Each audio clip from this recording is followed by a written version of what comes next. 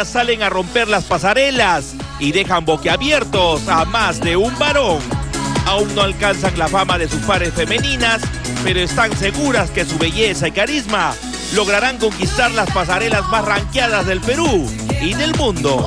Si en marcas reconocidas hay chicas transexuales, acá también en Perú puede haber chicas transexuales con marcas reconocidas. Ellas son las primeras modelos transexuales del Perú y para muchas son un modelo a seguir. Estudié modelaje, ya desfilé unas cuantas veces en Buenos Aires, así que vengo con bastante experiencia. Y para mí estar en una pasarela es lo que más amo.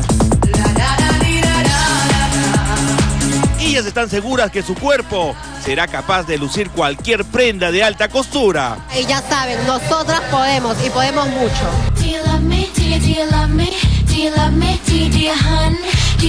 Para lograr ese objetivo hay que trabajar duro.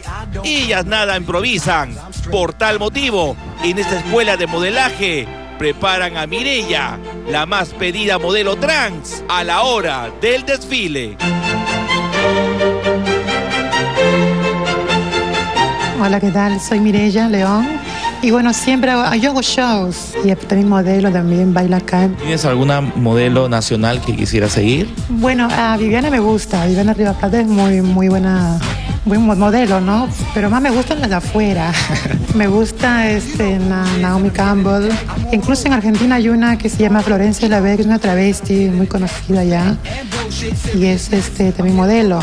¿Por qué aún en el Perú hay reticencias con respecto a invitar a modelos trans que se codeen con modelos femeninas en una pasarela? Yo creo más por el qué dirán, ¿no? Porque siempre ven una travesti y ya hacen un escándalo, lo toman a la chacota, a la risa, a la broma, se burlan. Entonces como que no nos ven en serio. En cambio, si nos vieran en serio, nosotros podemos hacer como cualquier chica pues lo hace, no hay ningún problema. Somos chicas trans. Son principiantes, entonces es paso a paso, ¿no? Pero sí le pone muchas ganas, mucha emoción. Más que nada es la aptitud que tiene que tener una persona para poder pararse en un escenario, sea para bailar, para modelar. Bastante apertura de mente, ¿no? Porque me parece que esa es la primera escuela que admite de alguna manera chicas trans que quieren ser modelos, ¿verdad? Sí, exactamente. Bueno, sí, en Europa, en América, en Brasil, los países más cercanos que tenemos, le dan oportunidades a las chicas trans. Acá también se le puede dar. Una de ellas es Mireya. Mireya trabaja con nosotros y nosotros también trabajamos con ella, ¿no?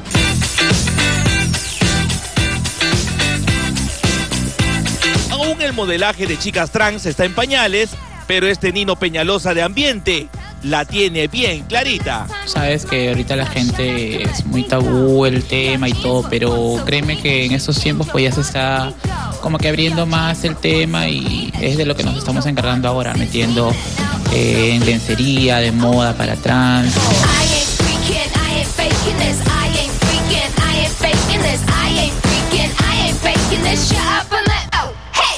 Eu sou Lete e vocês estão assistindo TV Glamorama. Pero esta moda no solo se impone por el momento en algunas discotecas de ambiente de la capital.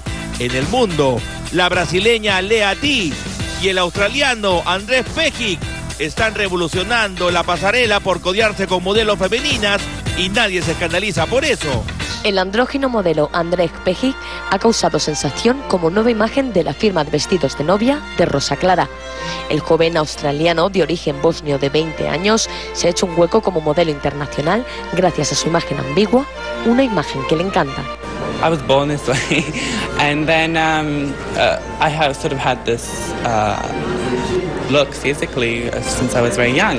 You know, women do the same things as men, and I don't see why I shouldn't be able to move between both.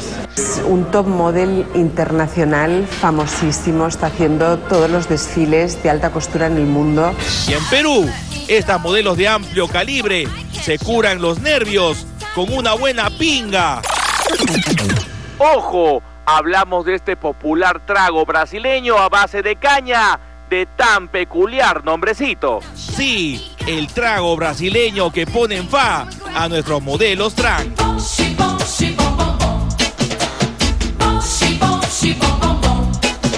Chicas, ¿primera vez que prueban pinga? Sí, la verdad, la primera vez que me entero que existe una bebida llamada pinga. ¿Qué te parece la pinga? Muy rica, está muy bueno. Ay, pero hay que hacer un saludo por las chicas trans de Perú. Bueno, un saludo muy especial a todas las chicas trans del Perú y del mundo. Salud.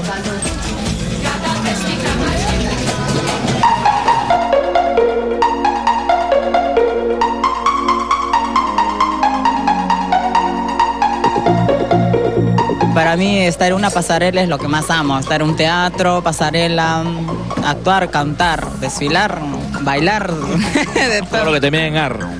Sí, todo lo que termine. Bueno, me dijeron para modelar y bueno, yo acepté y bueno, me gustó la experiencia y espero seguir haciéndola, ¿no? Y dime, ¿pero te pusiste nerviosa? Un poco, pero bueno, creo que es al comienzo y después me puedo ir soltando poco a poco, ¿no?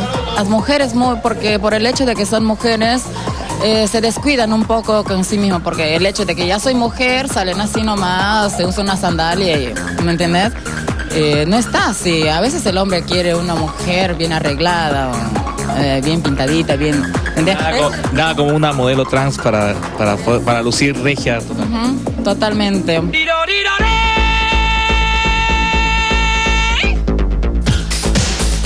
Ellas están para parar el macho a cualquiera y ganarse el cariño de sus pares mujeres. Pero las de verdad, como estas chicas con algo de experiencia, que no se hacen bolas si les tocase desfilar con un chico o chica.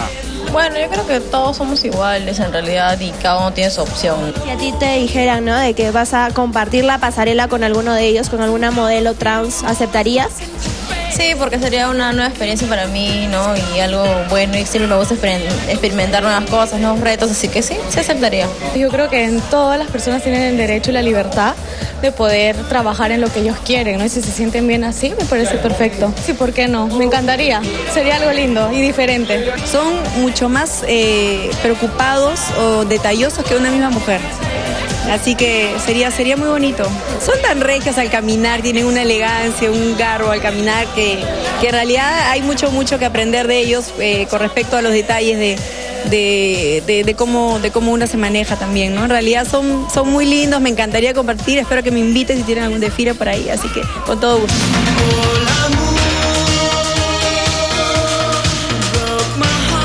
Mientras Dolce Gabbana, Carolina Herrera y Giorgio Armani se deciden en llamar a nuestras modelos, ellas se juntan en los consagrados lunes de ambiente en la discoteca Capital del Boulevard Retablo en Comas para ser testigos del primer Lima Fashion Trans 2012 con lo último en lencería. Y en vez de repartir canapés o champán, nada como una buena tira de condones para evitar el bu, como llaman ellas, al SIDA. Soy promotora de salud de Tahuantinsuyo Abajo y del Centro de Salud Puente Piedra. Estamos repartiendo a los chicos para que se cuiden del preservativo de las enfermedades de transmisión sexual VIH-Sida.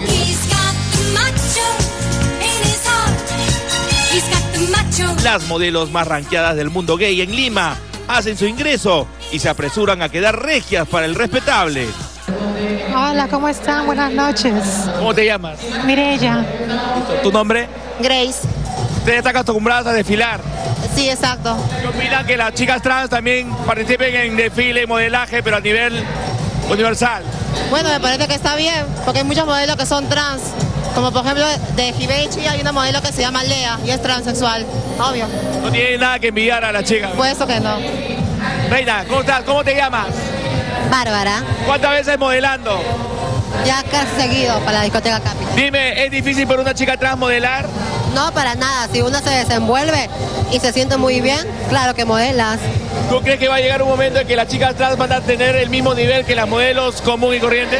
Por supuesto, si en marcas reconocidas hay chicas transexuales, acá también en Perú puede haber chicas transexuales con marcas reconocidas, obviamente. ¿Qué cosas vas a modelar ahora? Un par de lencerías con unas amigas mías. Un saludo para la gente del Sexto Día y ya saben, nosotras podemos y podemos mucho.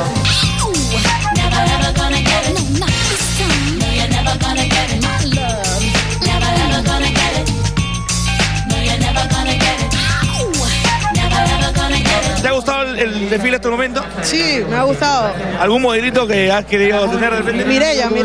¿Te ha gustado algún modelo hasta el momento? Una que otra. ¿Tú no vas a modelar porque tienes cuerpo modelo? No, yo no voy a modelar, porque mi pareja no quiere. ¿Tu enamorado no te deja? No me deja mi enamorada.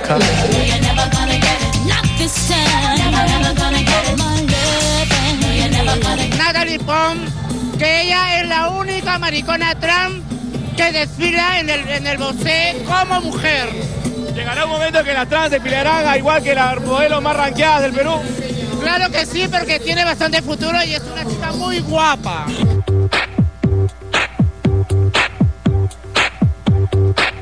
La perfección de ellas para lucir regias llega al extremo que diferenciarlas de las verdaderas modelos es solo ojo para expertos.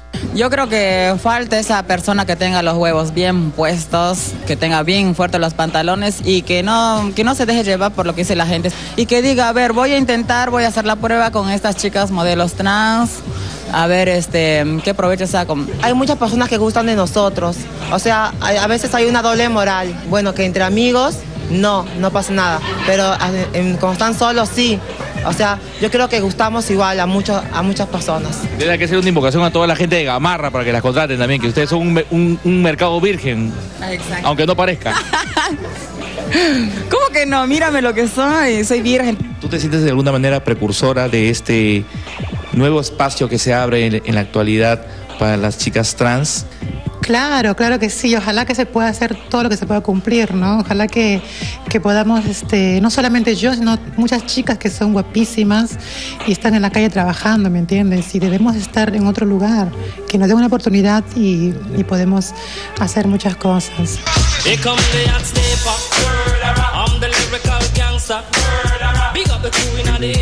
Nuestro país se está abriendo al mundo con nuevas tendencias en moda y diseño. Solo faltaría que también nuestras modelos transexuales tengan la oportunidad de lucirse y abrirse campo en la vida con una profesión digna y, ¿por qué no?, glamurosa, como ellas mismas. Algún día.